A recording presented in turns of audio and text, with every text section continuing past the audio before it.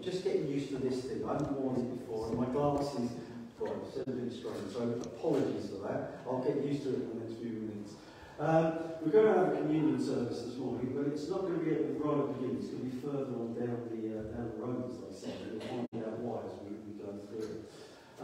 It is good to be here, isn't it? We're here, amen. Yeah, there may be a few of us, some missing because of sickness. And that's another reason, isn't it, why we need to pray every morning for each other. We need to pray for our church, our fellowship. Morning, good to see you. Happy New Year. And that's why we need to hold each other up in prayer and pray for the full armour to be on to each and every one of us. And without that, the church can come under attack. So it is important for us to keep praying. Morning, good to see you. All right? Right, good. So first of all, notices. First of all, Jesus is Lord. I always think that's the best notice in the planet, isn't it? Right? It's also the 250th anniversary today of Amazing Grace. Now we're not going to sing it, but the point is just having a thought. And there was a really good programme. We only got part of it this morning on the radio about it. And that's amazing. 250 years later, this song is still being sung. And it's all because of one man finding God's grace in his life. You know? And that's for each of us here, isn't it? But we can look back on our lives, even in last year, and see things that we're maybe ashamed of.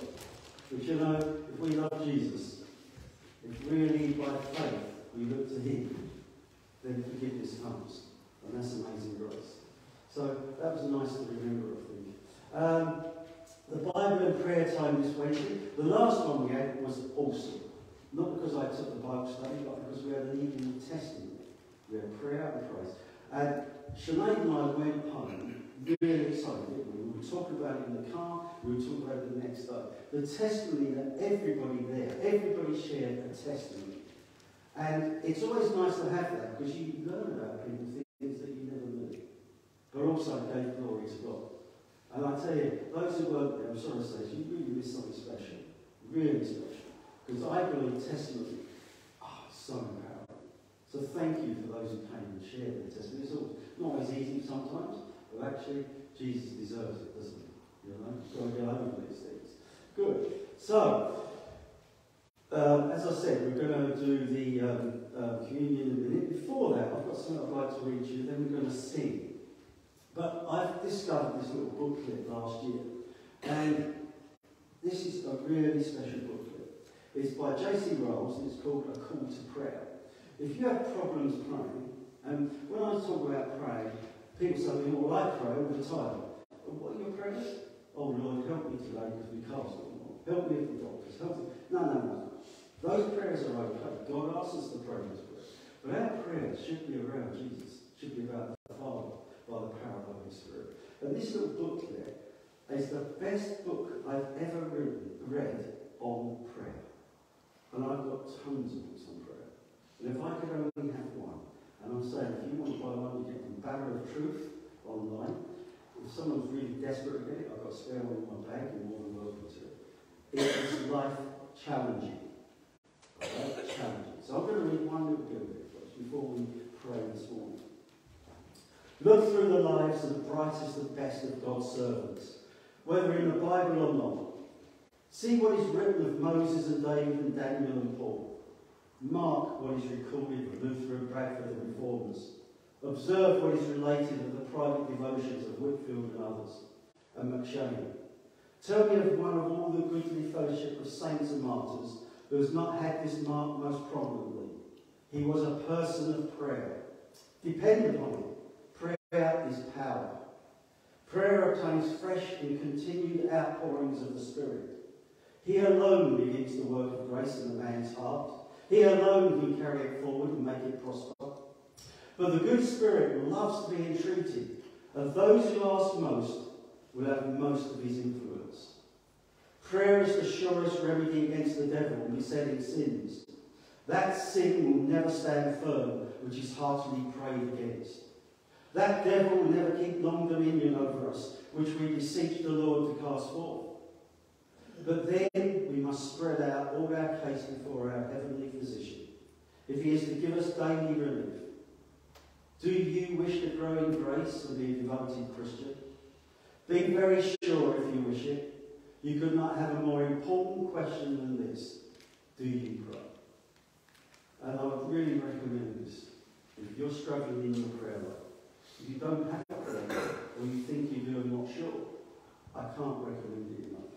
Okay? So there is a spare one if anybody wants one, and I wasn't going about the truth.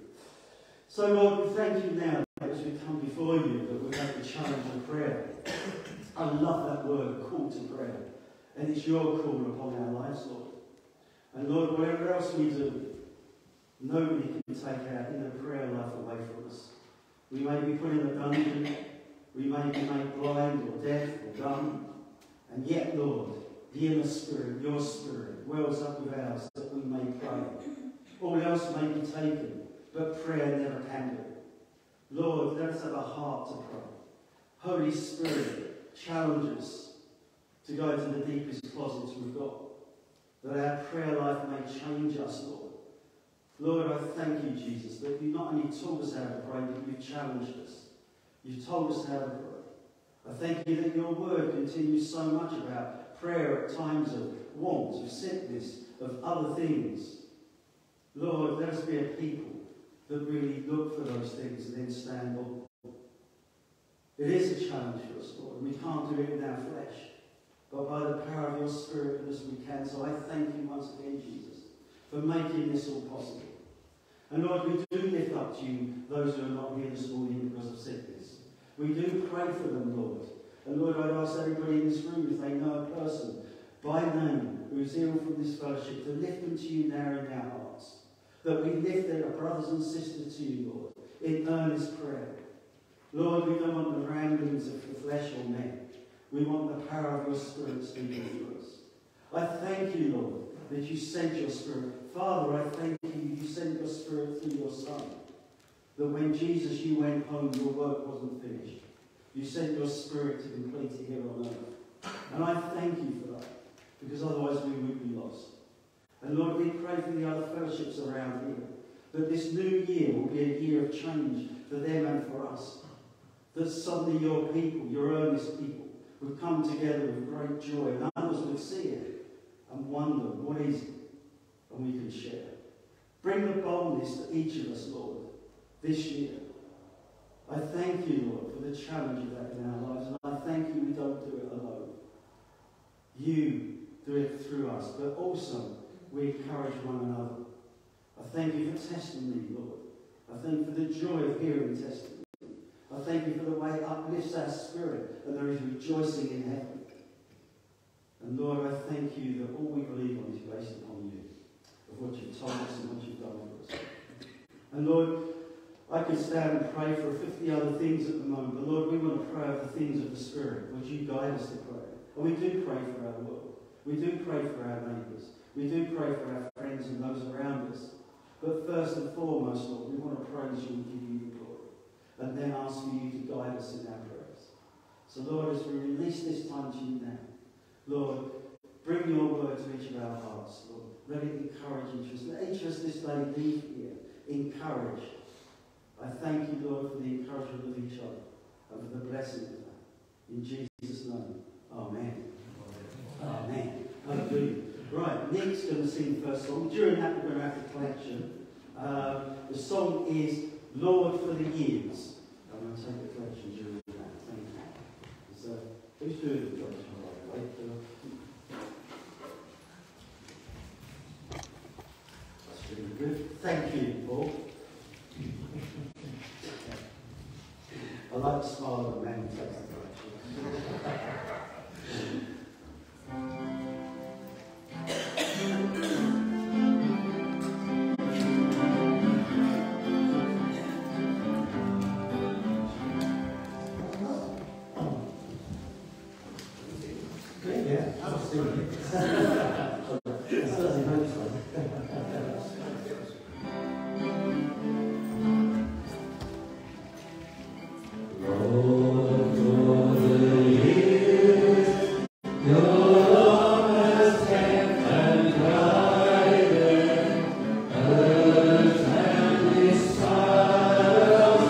Cheer us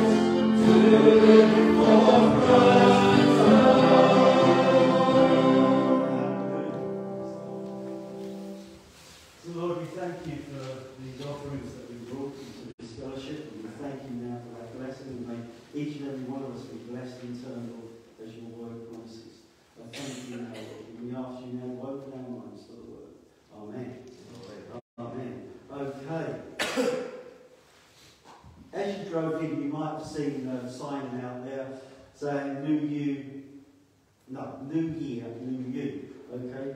And lots of people make resolutions this time of year. And have you ever wondered where New Year resolutions come from? You know, it's not a surprise. We'll finally find out where it came from. I'll show you that in a moment. But let me read this about the 17th century. In the 17th century, New Year's resolutions were so common that folks found humour in the idea of making and breaking them. A Boston newspaper from 1813 featured the first recorded use of the phrase New Year's resolution. It said, "And yet I believe there are multitudes of people accustomed to receiving injunctions of New Year resolutions, who will sin all the month of December, and with a serious determination of beginning the new year, with new resolutions and new behaviour, and with a full belief that they shall thus expiate and wipe away all their former faults." And it's been said this century, it suggests that today's resolutions are also a reflection of status, financial wealth, responsibility and self-discipline, which isn't that different from how the New Year's resolutions were done in the past. But originally, the origin comes from the Babylonians. What a surprise. What a surprise. The origin of making New Year's resolutions rests with the Babylonians, who reportedly made promises to their gods in the hope that earn good favour in the new year. So, what is the difference between a Christian and somebody who makes New Year's resolutions in that sense? There is a huge difference. You see, what is your hope based upon as we start this new year? And this is what God challenged me with weeks and weeks ago when last preaching. And as I've told you before, I don't set a sermon up and come and preach to you and tell you what to do. That's the furthest thing from my heart. I go in my closet, as John Wesley said he did, and I seek what God wants to teach me. And when he challenges me up and teaches me, sometimes I share it with you guys. And that's what, to me, preaching is about. It's bringing Jesus to the forefront and hearing what he's got to say. And this morning, the challenge was, what is your hope based upon as we start this new year? Is it the Babylonian of false hopes, self-discipline, gods of this world? Or is it the hope in the truth? You see, the world's hope is different to what God's hope is. The world's hope is one of, well, I hope this happens. Yeah, I hope when I go to the gym I'm going to lose this. That's in the deepness of their heart. Most people's New Year's resolutions fail. Why? Because they're depending on themselves to do it, or another man or woman to do it for them. That's a false hope in the world of Christians. If you're a Christian and that's the way you base your life, you may be wondering why your Christian life isn't as dynamic as others. That's the answer. So what is your hope? And that's what I'm going to share today. What is our hope? 2 Thessalonians 2, 16, 17. You don't have to turn to this already. Now, our Lord Jesus Christ himself and God, even our Father, which has loved us and has given us everlasting consolation and good hope through grace, comfort your hearts, establish you in every good work and word. Consolation means encouragement with the alleviation of grief. Have you ever thought of that? This is what God's promising you in his grace. Encouragement with the alleviation of grief. You might say, that sounds absolutely impossible. Well, it's not impossible, because Jesus rose from the dead. Really, it's impossible. And yet we based our whole life on it. The next thing is the word hope, and it's wonderful. In the New Testament, it's used completely. Wherever you've got the word hope in the New Testament, it means the same thing. It's a favourable and confident expectation. Not the worldly hope, well, I hope I'll do this, it might work. I hope I'm in the pause, because then I can have that house I want to go and sort this problem out. That's a false hope. But this hope is a favourable and confident expectation. So what are we confident in? What are we expecting? And that's what I'm going to do. Before we take communion, I'm going to lay some ground down again. And I know many of you will know this, and you'll say, well, actually, this is old ground again. But the reason I say this is sometimes we get comfortable in life, and we forget the early things. Yeah? And when I was a diver, I was trained as a diver, and did a lot of diving all over the place. One day, years and years into diving, now bear in mind I've dived in really bad conditions, good conditions, all sorts of things. And it's somebody in the club said, should we go and do that first test we ever had to when we joined the club? It was called the A test. And in those days, the A test meant you had no diving equipment, except one part you've got away from. Do you know most of us failed? We've forgotten the basics, yet we were good divers. You see what I'm saying? And it's good for us sometimes to go over the basis again. Because actually, if all we remember is the basis, we're on a good road. You can have all the theology you want, but if you haven't got that basis, if you're not living that basis, you'll be losing out. And you might even be, when you get to heaven, Jesus says, I don't know you. Because you've been basing your life on theology, rather than easy, childlike truth. So, we're going to just run through some of this. And I don't apologise for it, because I think this is so important. Everything in this Bible, everything in this Bible, absolutely everything, leads us to Jesus, leads us to Christ. Everything. This is why it's here. I don't know if you've thought of that. Have you ever thought, why is my Bible here? It's not just telling you what to do and not to do. It's showing you everything about Jesus, what's going to happen, what did happen, what will happen. In Genesis 1:1, it says a simple thing, in the beginning, God. That word God is talking about the Trinity. It's a unique plural noun. It means more than one. It's Father, Son, and Holy Spirit.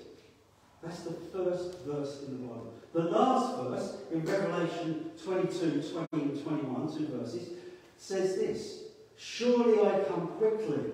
Amen. That's Jesus. Even so, come Lord Jesus, the grace of our Lord Jesus Christ be with you all. Amen. The last 2 verses are verses of a promise and a blessing. Isn't that exciting? That's why if you've never read from Genesis 1 to Revelation 22 there, go home and start reading it. Because we need all these things. We need to know all of it. Otherwise it wouldn't have been written. And I've said this before. Even the names in here, sometimes you might say, well actually, why do I have to know about Fred Bloggs? There's not Fred Bloggs, but I'll just say that. Sorry. Well, one day, Sinead, when I first met Sinead, we were praying, weren't we? We had this thing about this word, and I said, well, we'll just get a name and see what it means. Oh, it was so exciting, wasn't it? We ended up with King David, didn't we? Because it turned out this is a guy with a great list of people, which you must, when you get to, you think, oh, look. And we picked out one of them, not knowing it. We ended up going looking at grandparents. We were looking at lineage. We found King David knew the family line. This was awesome. See, the Holy Spirit can't wait to treat you with excitement for going to the Word. And it happens, He blesses you. So, be encouraged. Surely I come quickly, as a process of Colossians. This same Jesus became flesh. We just had Christmas. We've been talking about a baby. Have you ever thought about the embryo? Have you ever thought about the embryo? Jesus was an embryo in Mary's womb. That says something about abortion, doesn't it? The mother's womb had Jesus in it, an embryo. Then he becomes a baby. Then he becomes a boy. Then a teenager. Then a man. You know? This is where it says in John 1:14, and the Word became flesh and dwelt among us. These are things we need to reflect on. There's a really angry world out there, and it's angry because of God. Have you ever thought of that? There's no other reason it's angry. It's angry because of God, challenging this world, who created it. So I will challenge you, and this is what challenged me months ago when I've been doing this. This is totally out there. I spend a lot of time in scriptures. This is what I want to say to you. Do you have hope in Him and His Word? Do you have hope in Him and His Word? That's the message that I would bring to you for the 1st of January 2023, so that when we go into this, we're going into it with that hope and that belief. The blood and the resurrection. Now we're going to move to Matthew 27, if you'd like to turn to Matthew. This is going to be our readings as well. We're going to use Matthew, and after the communion we'll go back to Matthew as well. Okay? Matthew 27. Matthew 27. I've called this the blood and the resurrection. So we've had the embryo, the baby, all that, showing God's love for us. in sending this very delicate child into the world and turning him into a man who then went and did this for us. The blood on the cross, Matthew 27, 26b, beginning to the last half of that verse, 26b to 50. I'm going to read the whole bit, if you like to follow me. And when he had scourged Jesus, he delivered him to be crucified. Then the soldiers of the governor took Jesus into the common hall and gathered unto him the whole band of soldiers. And they stripped him and put him on a scarlet robe. And when they had plaited a crown of thorns, they put it upon his head, and a reed in his right hand. And they bowed the knee before him and mocked him, saying, Hail, King of the Jews. This is how much the world hates God. And they spit upon him and took the reed and smote him on the head. And after that they had mocked him, they took the robe off him and put his own raiment on him and led him away to be crucified.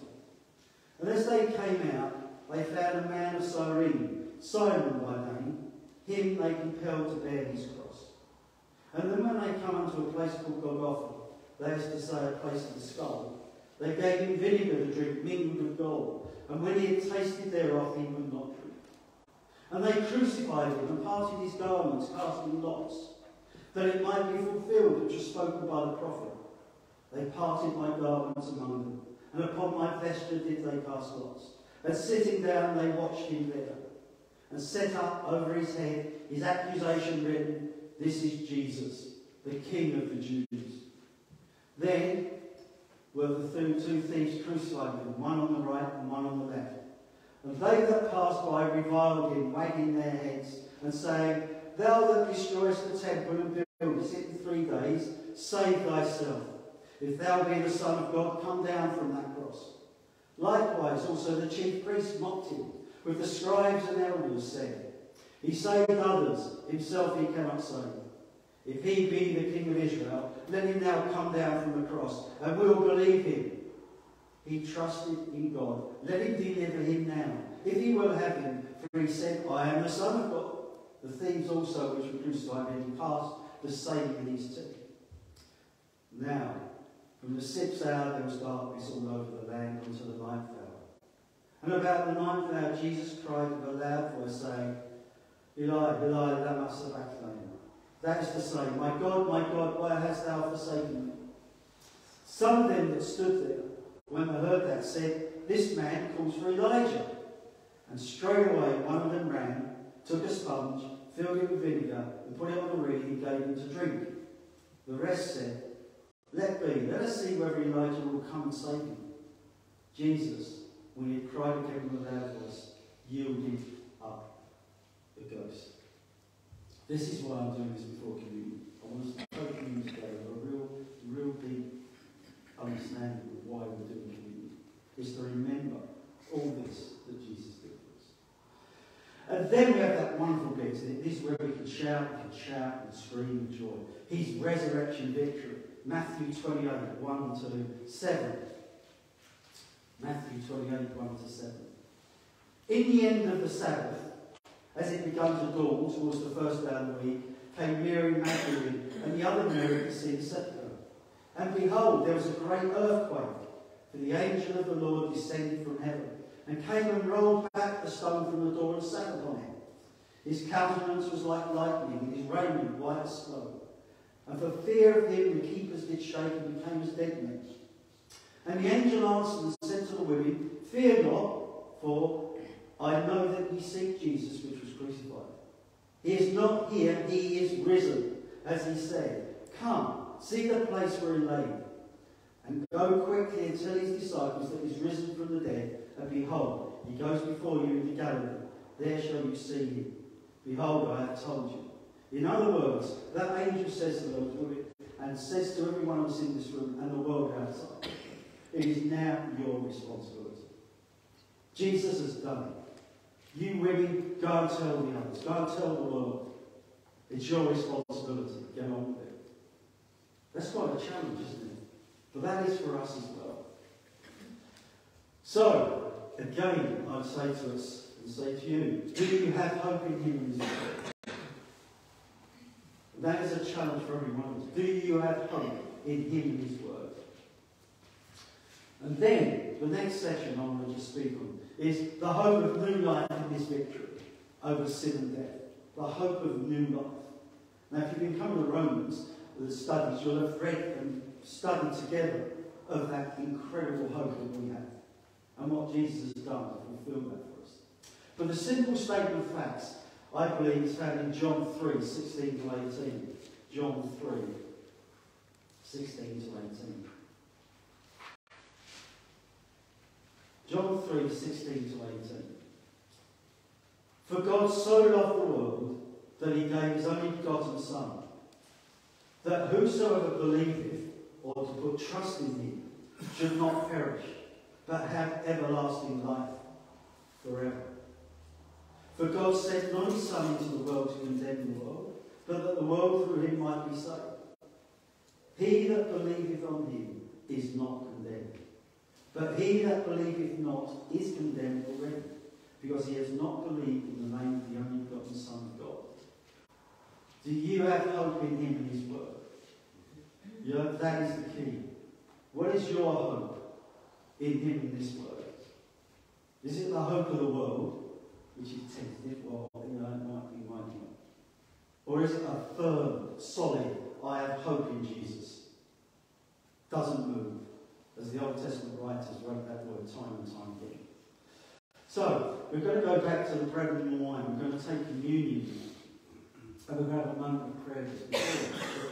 The thing is, we need to reflect on why it is we take this communion together. And that is it. We've just gone through it. It's remembrance. And the reason we have this remembrance is so that you and I do not walk out of here and just go our separate ways and forget everything until the next time we come together. This is a place of holiness. God's word is a place of holiness. When we're full of the Spirit and read his word, we're in a place of holiness. Like Moses, when he had to take his shoes off before the bush. It's a place of holiness. Do you read your word as a place of holiness? Do you take your shoes off and ask God to speak to you through the Spirit of what his word wants you to know?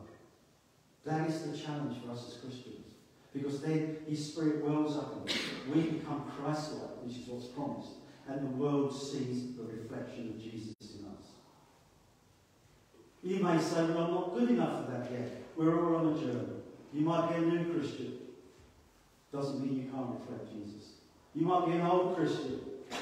You still can't say you can't reflect Jesus. That is why we're here. Thy kingdom come. Thy will be done on earth as it is in heaven. We're here to do his will on earth as it is in heaven. Okay? And you might think, this is quite a lot for but this is January the 1st. This is the start for us of a new year. We've got the rest behind. So let's go back to the bread and wine as we check ourselves as we enter this Holy Communion with Jesus.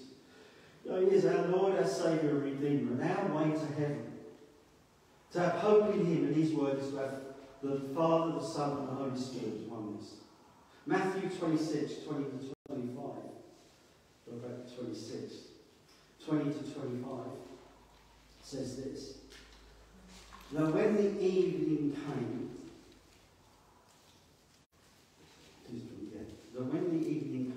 he sat down with the 12. And as they did eat, he said, Verily I say unto you, that one of you shall betray me. And that's challenging words for us, aren't they? People put too much emphasis just on Judas. You know, I have to reflect. Will I betray him? Peter betrayed him. If we can't ask ourselves that question, are we living a false hope? Because I can ask myself that question. And I can give a resounding, no, I do not want to let you down ever again, Lord. Because I know your Spirit lives in me. I know I choose whether to sin or not. Because that's what Paul promises in his words to the Romans. Then Judas, which betrayed him, answered and said, Master, is it I? He said unto him, Thou hast said. That is the key. Jesus knows our hearts. And his heart is that we become in fellowship. Have you ever wondered what would happen if Judas had said, Sorry, Lord, I want to repent. I've done a terrible thing. I've sold you out. Because that could happen, couldn't it? But Judas was of a heart, like Pharaoh, oh yes, I'll do what your God said to Moses. And immediately he went off again and did the opposite, because his heart was rotten. He never had that desire to be close to Jesus, as Pharaoh never had a heart's desire to be close to God. But I'm sure I speak for everybody here today that we're not of those people, because we're here. We may be stumbling a bit, fumbling a bit, but that's why we need to go over this again, to help us not to stumble, not to fumble. So, what I'd like to do now is to take our communion. So, we partake in this time to keep fresh in our memories of the sacrifice of Jesus, a Father's love, enabling the power of the Spirit. We come with expectant hearts to have our faith increased, a blessing on holy ground, our hope in Him by grace. So Lord, before we just take the bread and do the wine, we just want to lay a few moments before you so that each of us can come before you and get ourselves right. If there is anything wrong in our life, then we want to get sorted before we take this together. And I thank you, Jesus, that you've made it so easy for us. We've just got to have an honest heart and be honest with you, and the rest just happens by the power of the Spirit. And the devil must flee, as we read earlier. So Lord, I thank you now. Amen.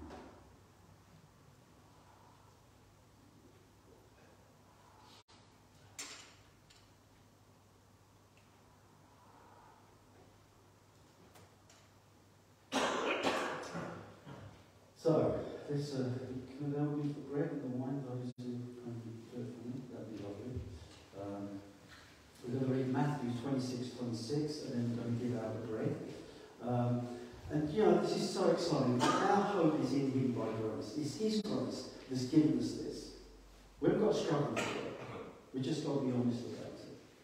And that's the discoveries I've made in my Christian walk. Is the more I struggle to do so, the more I fight it, the more I say I'm not going to do this, the worse it gets. The moment I go down in prayer, release it to Him, trusting by faith that His word is true, and reading the scriptures that are relevant to my situation, the Spirit comes in and He's dealt with. So Lord, we thank you now that we've got this bread to remind us. So Lord, as it says here in Matthew 26:26, and as they were eating, Jesus took bread and blessed it and broke it and gave it to His disciples and said, "Take, eat, this is my body."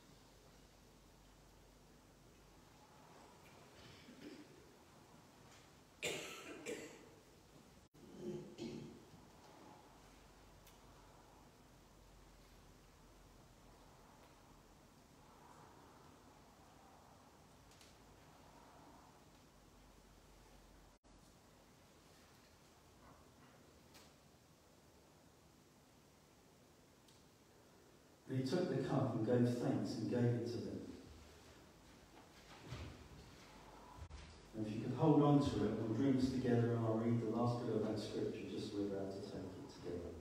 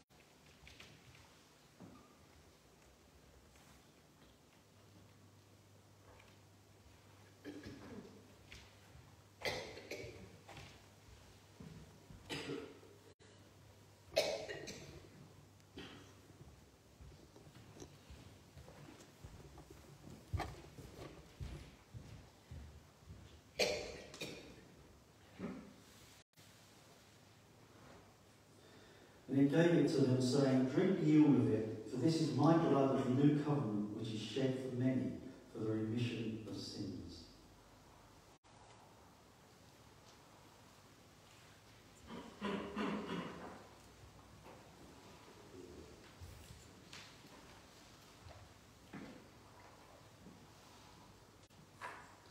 And then Jesus made an incredible promise.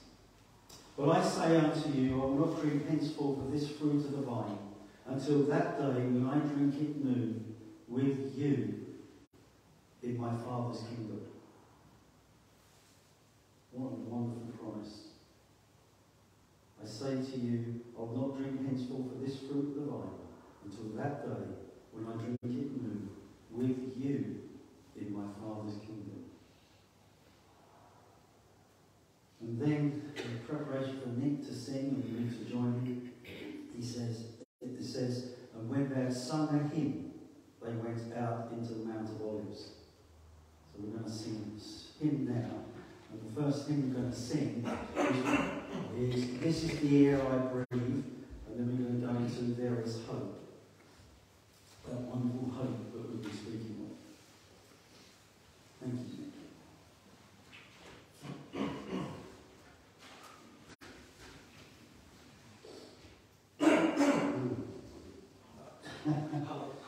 It's got about 2 months, but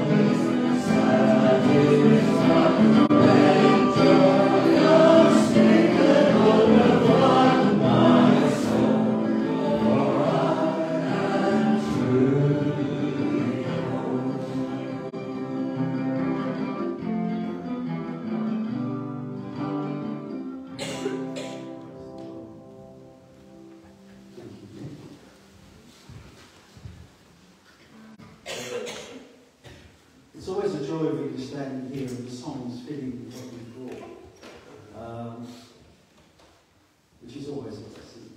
And we're going to finish with Matthew in a second, but before that, I just want to say to you that Matthew's Gospel is really important for the church. A lot of people say the reason he wrote it for Jewish believers and things, he did.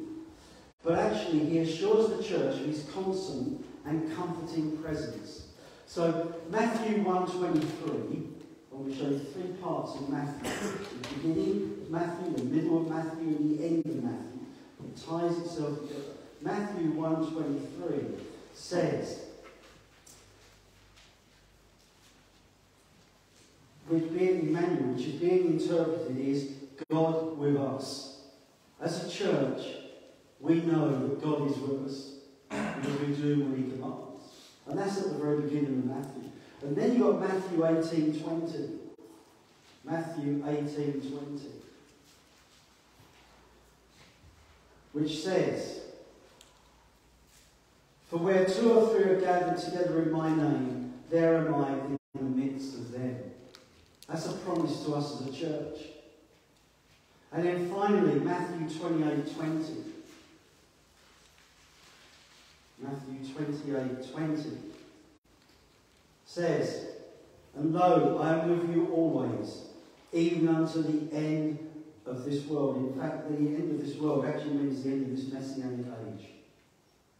So Jesus has promised to be with us as a fellowship, as a group of people, as a group of believers, to the end of the messianic age. And then we're going to be with him for eternity.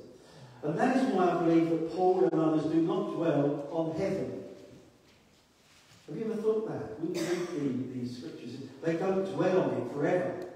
What are they dwelling on? Christ's victory, and what does it mean for their lives today?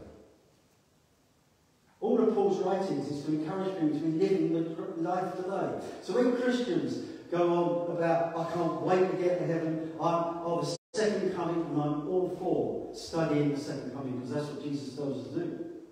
Be aware of it. But he doesn't say dwell on it. We're not to dwell on heaven, we're not to dwell on this, and you might say, that's horrible. No, it isn't. Because we're here for one reason. If you're sitting here and you're not dead, it's because God has decided you're worth something at this moment in time. I visit someone who's 97. He's worth every inch of his space he takes up on this planet. He encourages me, he prays for me, he blesses my ministry. And we also pray for him. Do you know, that's what I want you to go home today. That you are so special, you haven't been called home yet. God's got something he wants you to do. And how can I base that on Scripture? Because I always say, when everybody says it, always say it in Scripture. So we're going to have a quick look at that to finish this section. But I want to end up at the end of Matthew 1. But before that, we'll go back to 28:7, which is there. It says, go. Alright? Go quickly. Tell his disciples he's risen. I have told you, it's now your responsibility. And over the page, on my Bible anyway, on verse 8, it says this. And they departed. This is the women. Did they stand around saying, whoa, this is too much. I don't know. Did you see that? That was terrible. No, they didn't. They took hold of what the angel said and they did it. Have you seen how these women are absolutely magnificent throughout the New Testament? Absolutely magnificent. They put the men to shame. Ladies, never decry your lot. Because God really is with us. Hi, is you alright? I love visiting people. I know they're getting in already, but it looks like more were coming in because they were excited by that. And they departed quickly from the sepulchre with fear and great joy, and did run to bring the disciples' word. Are we running to go and bring the word to others we know? I don't mean in the literal sense, because we've got to stop to talk to them, obviously. But technically, are we running? Are we fulfilling our responsibilities that God has put on us? I don't know what my responsibility is. Oh my goodness, please, go to your prayer place. Get hold of this, a call to prayer. Go on your knees. Realise you're in a holy place. And just say, Lord, what is it you want me to do? Not, what can I do for you? Because that's not going to bring glory to God. If you're running around doing loads of things in your flesh for God, you're not bringing glory to Him, you're bringing glory to yourself because it was your idea. If you go in your prayer chamber, kneel down and say to the Lord, Lord, I'm here for one reason this day. I want to know what my calling is here. I want you to tell me what I'm to do this day. And He might say to you, I want you to just go in the other room, enjoy your rest. Well, God doesn't talk to you like that. Well, perhaps you haven't spent enough time in the prayer closet. Because God does talk like that. I had a thing which I'm not going to share, but I will. And it may seem strange sometimes, but I will share it because it's testimony. We came up here yesterday in the pouring. Do you remember how it was raining out where you were? It was absolutely coming down, cats and dogs. We had our dogs in the car, funny enough. Sinead was there. She had her new poster. And I didn't want to get it wet. And it's teeming. We drove here in faith. We prayed the rain would stop. Got and parked next to the board. Sinead got out with the dogs, went to the field. And she would tell you it didn't stop raining. Because I asked her when she got back, did it stop raining? She was drenched, wasn't it? I got out the car, my coat, my big green coat, was as dry as anything because it stopped raining when I opened the door, but it didn't stop raining in the rest of this building. I went to the thing, then you might say it's mad, so go and read the Bible, there's even more mad things in there. I went to that place, I got the poster off, I cleaned the glass, come back, put new Velcro on, no rain. All around this rain. I get in the car, I prepare the new poster, it's not a 5-minute job because I put the Velcro, do all this stuff. I come back, put it on, wipe the glass so it's all nice and clean for it to go back. I go back to the car, get the other poster, there's 2 posters there, one on top of each other. Get that out of there, that's the big one, which I really didn't want any water on. Get that in there. No rain. But it's pouring. Shut the door, turn the key, go back to the car, get out of the car to go and get Shalane, and it's pouring. My coat was drenched. Now, that's the God I know. You might say, well, why would he do that? Because he asked Shalane to do the poster for that out there. That's why. That's why. It was keeping what he wanted. And if those posters got sold and went, they've been printed. And because they were New Year ones, we had to have them up before the last night. So it wasn't us being lazy. So be encouraged. I really want to encourage you. So then we go down the page here. So the women have run off and they've got great joy. Have you noticed it doesn't say great fear? It says with fear. That fear is a fear of the Lord. That's the fear we need to know. You know, when I was a little boy, I can't see my daddy. I was never ever terrified of my dad. Right? My mum was another thing. My mum, she just went, Michael, I'm dead now, you know. My mum was there. But my dad, he was a professional boxer, was a gentleman. But I also know he could be very strict discipline-wise. So if I threw a stone and went through the window, which he did on several occasions, I'd be in trouble. I feared my dad there. But it wasn't a fear where I'd shriek in the corner because someone's beaten me in the past. It was a fear because who he was, the standing he had in my life. This is the fear we're talking about, a fear of the Lord, which is a good fear, because it makes us remind ourselves that we're not in charge, we're an Almighty God. And then, in the morning, obviously get right, she's gone, but anyway, nice to see her, we pray for her, Lord. Anyway, so that's it, and then a great joy. Have we got great joy? Yeah, at times there might be weeping, there might be sadness, but also we should have a great inner joy. And then verse 16 onwards is where I just want to end up on, down 16 to 20, to finish this book of Matthew. Then the 11 disciples, so Judas obviously isn't there, he's the past master because of what he did, and there was a thing he paid for, went away to Galilee. Now, into a mountain where Jesus had appointed them. So Jesus has arranged for them to go to Galilee. Do you know it's nearly 7 days' walk?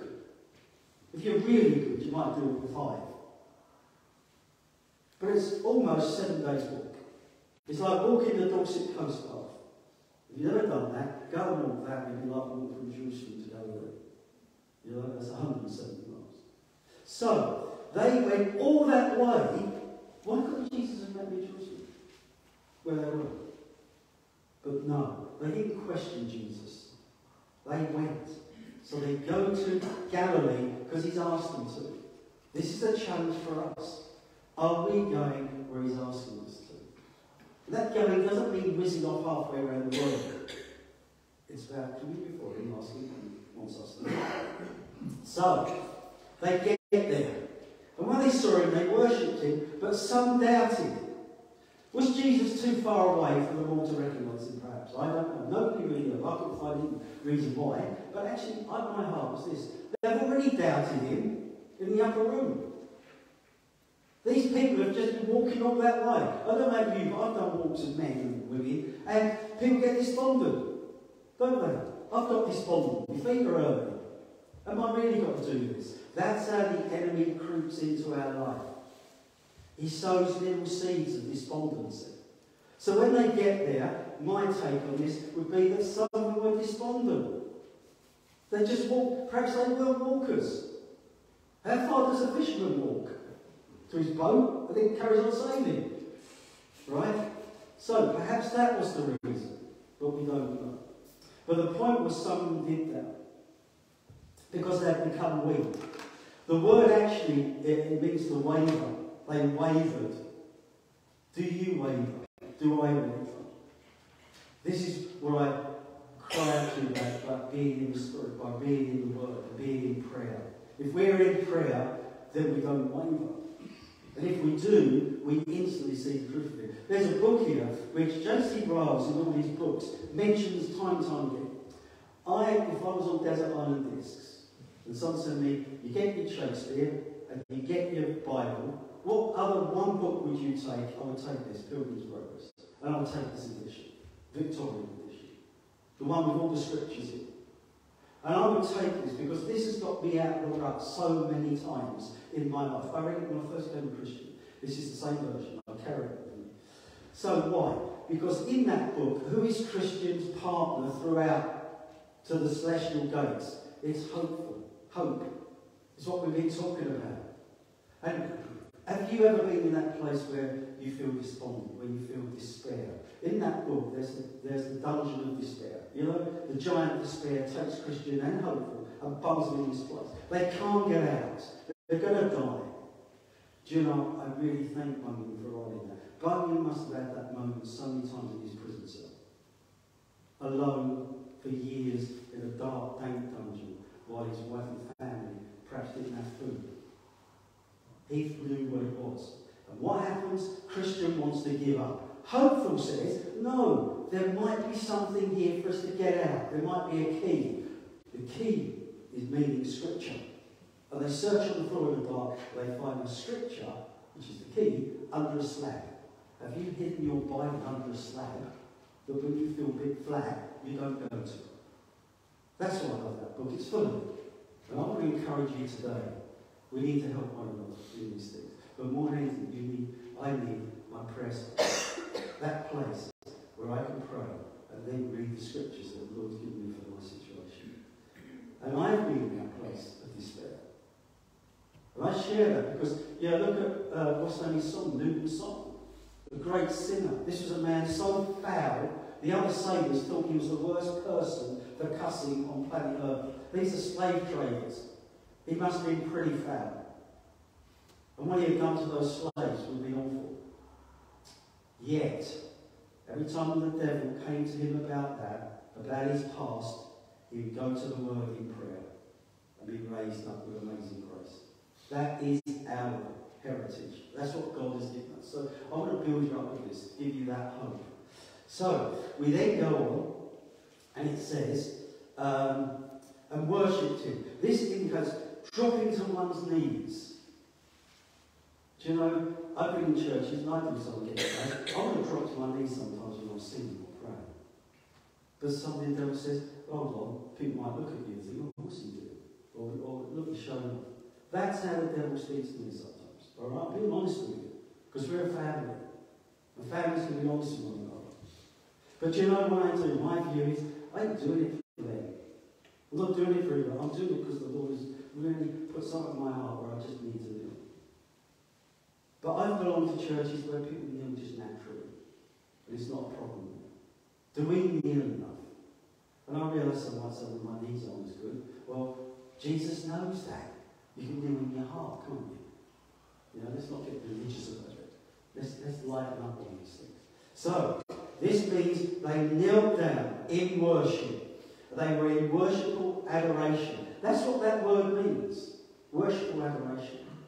And Jesus, now, came and spoke to them, saying, all power is given unto me in heaven and in earth. Do you know, this is so that you and I, as well as them, can know, moment by moment, day by day, Jesus is with us. And he's got all power. All power. Where? In heaven and in earth. If the devil's visiting you, you must be a pretty important person. Alright? Because he can only be in one place at one time. Right? So if you're doing something so dynamic or like Smith Wigglesworth here, you'd expect the devil perhaps to come and see you personally. A lot of the times it's our flesh that's the problem. Sometimes it is the spirit world that's in. But whatever it is, it doesn't matter. If we're in prayer, it must flee, whatever it is. And if it's something we need to pray against, if it's a spirit world thing, then Jesus will tell us by his Holy Spirit. That's how it works. So we can depend on him, can't we? It says there, we can depend on him, basically. And then it says that wonderful word, go. Ye therefore and teach all nations. Go. This means go your way. Doesn't mean go off, running off. When I first started work, I was 16 and I worked in the studio and I just got this job, and my boss said to me, he had an artwork, he would take down the road to an agency called Charles Barker, the other end of the Field Street, the other end of the Hill.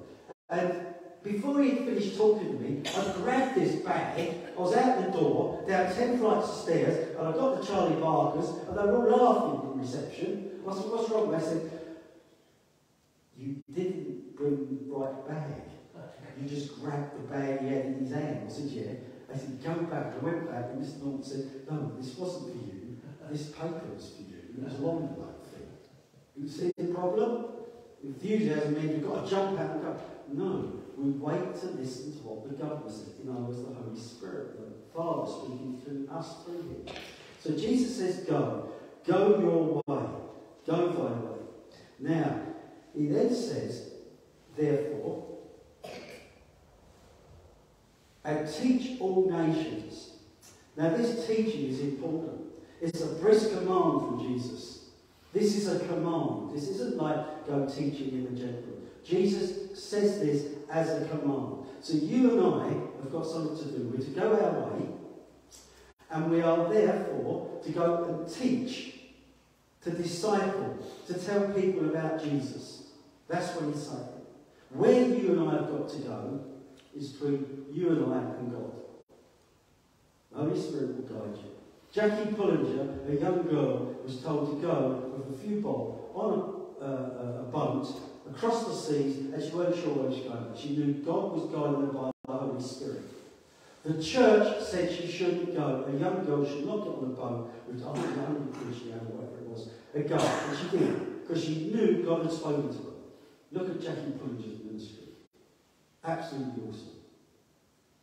And I owe her a lot, because I had to work in drug units, and what I've learned from her, from reading her books and seeing her and everything else, I apply in my work with drug addicts. And we pray for something, no cold turkey. Instantly delivered. Instantly delivered. Gets jobs, things like that. That's a reflection of that young girl being obedient, that thousands of others were taught by her in many ways. I want to encourage you, seek what God wants you to do, and you will be so encouraged. And so will we see you do it. To all nations, all right? That means community. That means a collective of people, if you like. So it's not the whole of India. It could be just a part of India, a certain cultural group. So for us, it could be a cultural group in your village or in your town. Or God may send you across the planet somewhere else. I don't know. He certainly sent me some places. Not my choosing, in my head. That's the other thing. But he will equip you to do it. Because as soon as he does that, he promises to equip you with everything you will need. So he's not going to just send you a lead. Jackie Pullinger just didn't get on the boat and end up, I've got no money left now. She did have a rough time, but she stuck with God's word. And what an incredible ministry. So, baptizing them in the name of the Father, the Son, and the Holy Spirit. This is not in man's name. This is not in the name of your church. This is, the Roman church often says, in the name of the Church of Rome. No, it's nothing to do with that. I don't go and share Jesus in Ray's name. As good a fellow as he is. Why? Because it's Jesus' name. I need Jesus with me when I share, not Ray. And that's really being nice, Ray. That's what I said to you. I really don't understand. I do want Ray next to me when I share with people, obviously, but what I'm saying is I'm not depending on him. Why? Because the flesh is weak. My flesh is weak. But the Spirit will raise you up and you can share. He'll give you a place to share. Sometimes you'll pray and you'll go somewhere and it doesn't happen the way you think. But don't worry about that. If you've gone in obedience, even if you've messed up but really believed it was God saying and you've got most of it right, God does it. I had someone phone me the other day, and I can't believe something that happened nearly 40 years ago. He shared with me the result of that 40 years later. This was on Thursday, wasn't it? Now, I'm not boasting of me, I'm boasting of the Father, of the Holy Spirit, of Jesus. to encourage you. All right? I had no idea what I did at that moment 40 years ago. But somebody phoned me to tell me. And that's amazing, isn't it? And that each of us has got that story in this room. Each of us could have people telling us these things years ago. So be encouraged. And I'm nearly there. And behold, I am with you always. Not Sundays, not every other day, not when you go to church. I am with you always, even unto the end of the world. And as I said, that end of the world is the end of the Messianic age. It's a different word to world used elsewhere. It's for the Messianic age. Isn't that amazing? So, going right back to what we've been speaking about from the beginning, the key is, isn't it? Where is our hope? You know, where is our hope? Do we have that hope in us in His Word? And the other nice thing to end on is this: we are not alone. Now, sometimes you say, well, we're not alone because Jesus is with us. But actually, He commands us to meet together. Why? Because He understands we need fellowship with one another. He understands the warm embrace of a brother or sister. He can't do that anymore because He's in heaven. And until we go to heaven, until He's come back and gone again, we're not going to see Him in that sense. His Holy Spirit is in us, and we know the power of that. But actually, isn't it nice when you meet a brother or sister and they just give you that hug or that handshake, or just say, thank you for helping us, or could you help me and just pray for me now? That is the Christ church. That is the true church. But actually, first and foremost, it's got to be Jesus. So I want to leave you with that there, is that, you know, the whole of our lives are based on this wonderful, positive, encouraging hope. And I do thank you for choosing that song of hope. That really was special. That was wonderful. So, next now we're going to sing another song for us. My hope is built on nothing less. My hope is built on nothing less. Thank you. So we've got the words, have we? That is that. Use comedians where the battery was low. What's happened, sir? We got no words. Got no words. It's coming, it's coming. You can practice in the chorus because most of you know the chorus anyway. There we go. Look. Praise the Lord. There is power. There is power.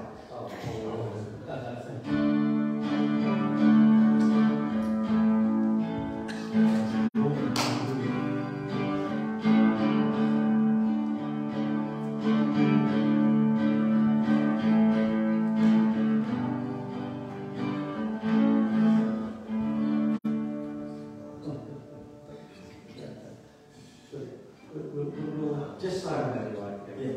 Perhaps if you turn round, there's wheels up there.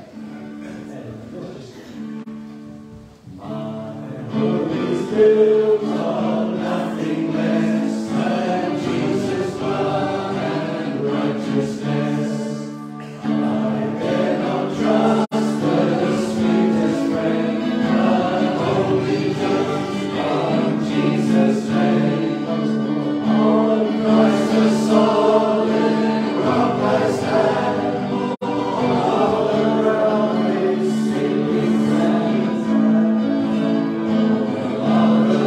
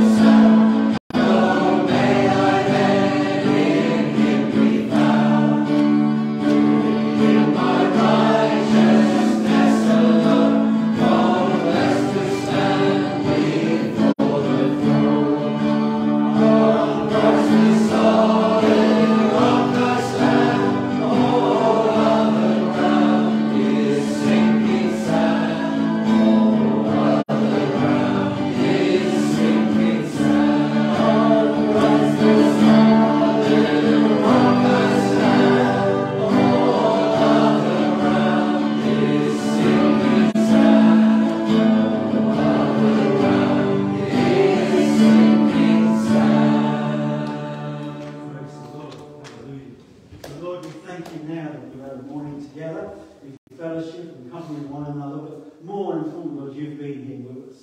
And that promise of yours to us, Lord, is wonderful. And we thank you now. And I pray now for each and every one of us. If any of us are wavering slightly, Lord, if there's something that concerns us, that we might turn to another and ask them to pray for us. Lord, I thank you now for the power of prayer. And for that you've given us, you've equipped us for this, Lord, by the power of your Spirit in us. So, Lord, I pray now for each and every one of us, but also for those who couldn't be with us this morning. We lift them up to you now, Lord, and we do pray, Lord, for their healing, of complete healing, that, Lord, there will be testimony of getting well.